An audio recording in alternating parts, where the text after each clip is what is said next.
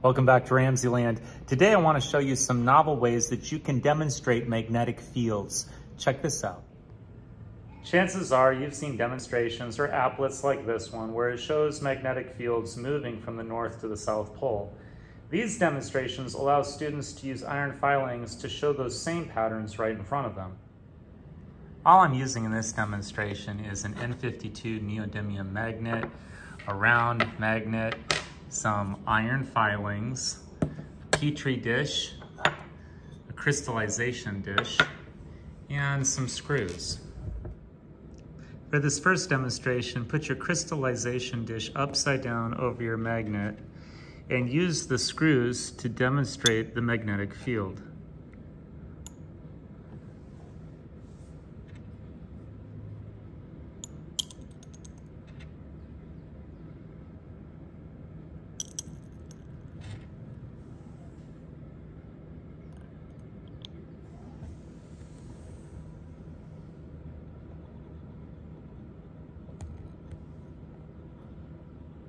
So much more interesting than a drawing of a magnetic field.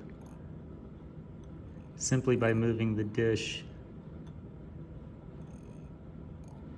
you can manipulate the direction of the screws very easily. This next demonstration just uses a petri dish, a round magnet, and iron filings. What I like to do for this is to put your petri dish so that one dish sits inside of the other over top of your magnet like this. And this way you can pour iron filings over it, but they stay inside the dish and you don't lose them. This is a great way to demonstrate magnetic fields as well. You see the iron filings moving away from the center of the magnet. Well, I hope you enjoyed today's edition of RamZland, and I'll see you next time.